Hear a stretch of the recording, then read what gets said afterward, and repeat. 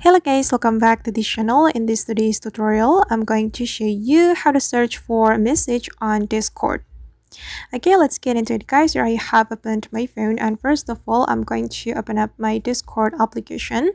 And if we want to search for a message, we need to go to the search menu shown by this icon. For instance, I'm going to search for a specific message in the server. So I'm going to open up my server and we can go to the search menu. You can type in the keyword of the message you want to find. I'm just going to type in this keyword because I have sent message with this keyword, and as you can see, the message has appeared right here. And we just need to tap on the message like this, and it will jump to the message and we'll be able to read it again.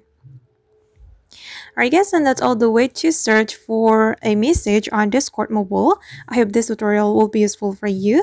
Thank you so much for watching, and if you found this tutorial useful, don't forget to like, comment, share, and also subscribe to this channel. See you in the next video.